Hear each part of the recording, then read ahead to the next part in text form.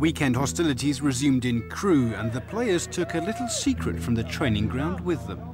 To be truthful with everybody, we haven't done that much on set pieces because when we came here we felt we had to keep everything simple. This one is really simple as well, you know. Grant Johnson makes a little run towards Dolly usually, who takes it. Barry Horne, or whoever's playing in midfield, makes a run towards the near post to take their marker there.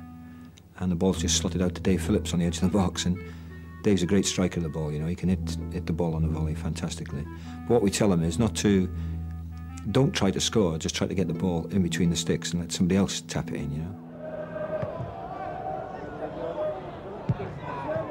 And it worked perfectly, with Marcus Stewart getting the touch after Phillips had tried not to score. Now, all right then, Gresty Road is 3 yards shorter than the McAlpine, but a clearance from penalty spot to D isn't a bad start to an attack. And what about the flick, Frank? Behind the goal, a brave man couldn't hide his delight at Paul Dalton's 7th goal in 11 matches. There were nearly 1,000 travelling fans at the other end, having a great time until this happened. Darren stuck his foot out, really, and it's flown in the back of the net. 2-1. 2-2. What are we going to do now, you know? Well, score 3 wonderful goals is surely the answer. I always say that game we played like Brazil, but probably exaggerating a little bit. But our football that day was particularly good.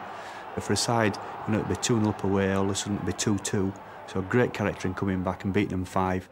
Now the celebrations could really begin. Marcus Stewart matching Dalton's scoring tally for the season. And didn't he like that? Although by now the town fans knew what a penalty looked like, they still hadn't seen one converted for a long time. But the curse of the famine would now be broken.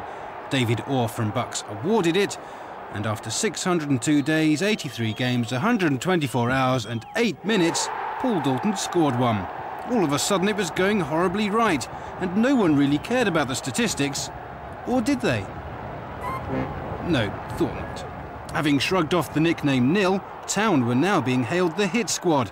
2 minutes from the end, Barry Horne's crashing drive was collected by Wayne Allison, and he could savour his first goal for a team whose home was Leeds Road the last time they scored 5 on the road.